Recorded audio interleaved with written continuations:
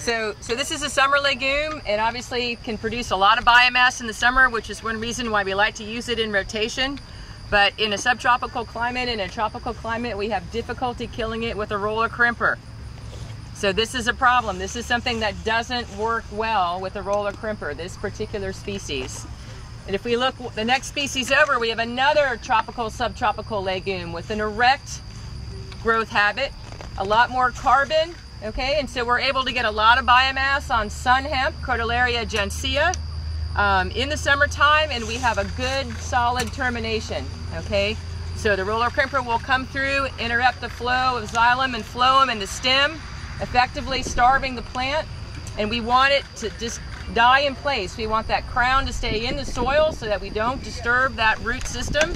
Allow those roots to die slowly in the soil until the point where we can get back in with a no-till drill or a vegetable transplanter and put a next round of living roots in the soil. And finally on the end, we have sorghum Sudan grass hybrid. Okay, this is another erect cover crop, but this is a grass. And so, we have a good success terminating this in Florida.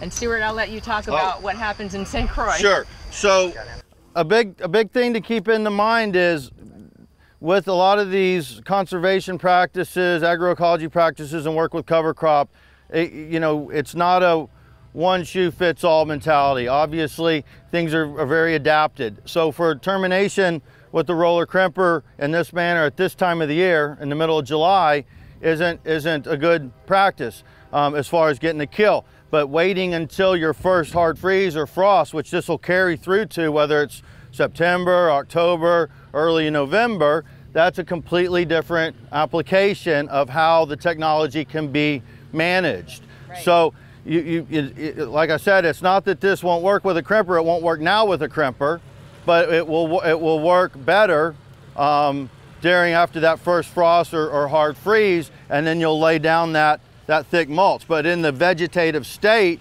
that won't be the case.